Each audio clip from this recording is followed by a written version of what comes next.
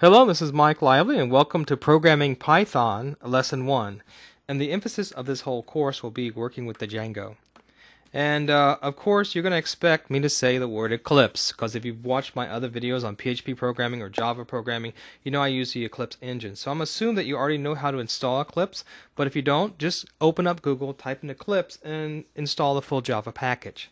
Once you've done that, you're ready to install Python. So what I want you to do now is go to the PyDev site, and you can find it at pydev.org, and that's going to walk you through the installation process.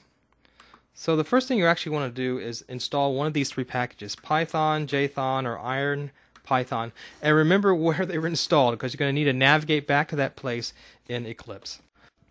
So once that's completed, we're going to want to install PyDev into Eclipse, and so you're going to do that using the Update Manager.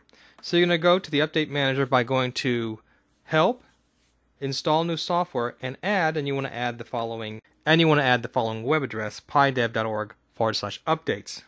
And once you've done that, you'll be ready to link Eclipse to the Python interpreter. Let's go to Eclipse and start the process. So we're in Java Eclipse right now. We're going to hit Help. And in Help, we're going to go to Install New Software. And in this drop-down menu right here is where you actually want to put that PyDev address. And you can see I already have it here. I've already installed it. So go ahead and place that in there and go through the process of hitting Next and Finish. And when you do, you're ready to link everything to the interpreter. So to link to the interpreter so you can actually run your Python programs, you want to go to Window and to Preferences. And in Preferences, you want to go to PyDev. And in PyDev, you want to choose a particular interpreter that you're going to be linking to. In this particular case, we're going to choose Python. Now, if you hit Auto-Config and it does not work, then what you need to do is you need to actually navigate to the Python package that's on your C drive. So remember where you placed that when you installed it, and just navigate to wherever it is. Give it a name. I'll call it Python in this case. And just navigate to where it is on your C drive. And in my particular case, it was on C in Python 26. Once you've done that, go ahead and continue with the install process, and then all these particular packages should appear in your Python path. Since we've already done that, we're not going to continue with the process, but now you're actually ready to start creating Python programs. So let's take a look at our checklist. So today we're specifically interested in, first of all, having you download Eclipse, downloading Python, installing the PyDev program using the help install software add, that's basically used through the Update Manager. Then we went to Preferences and installed the interpreter, and finally want to create Hello World Python. And you're going to be amazed at how simple this is. Python is an extremely powerful language. It runs at the C level, and there's so many amazing things you can do with it, and it runs on practically everything. So let's go ahead and take a look at how easy it is to create Hello World.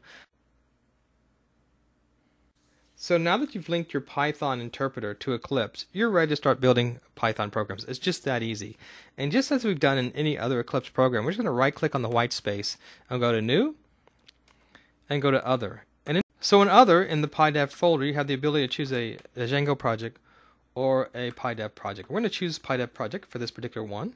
Click on that, hit Next, and let's give it a project name. We'll call it My Hello Python.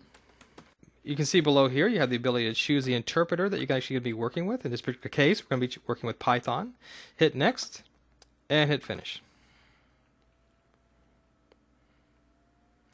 And you can see we've already created the base code for our project. We need to put something in the src folder so we can actually create a Python file. So let's go right click on the src folder. So now right click on the src folder, go to New, and go to PyDev package. And in that, you're going to give your first project a name. We'll call it Hello World. Go ahead and hit Finish. And so in your src folder, you've created a little package called Hello World. And in that Hello World, you have the file where you can actually put your Python project. So let's open that up and let's build our first Hello World project. And it's so simple. All we're going to use is a print statement. So just type in print, and in quotes, just put Hello World. And at that point, to hit run the program, just click on Run. And we want to run it as a Python project. Hit OK. OK. And in your console window, you'll see Hello World. Ta-da! You just did it. You built your first Python program. Congratulations. And you're going to find it amazingly easy to work with Python in this series to come.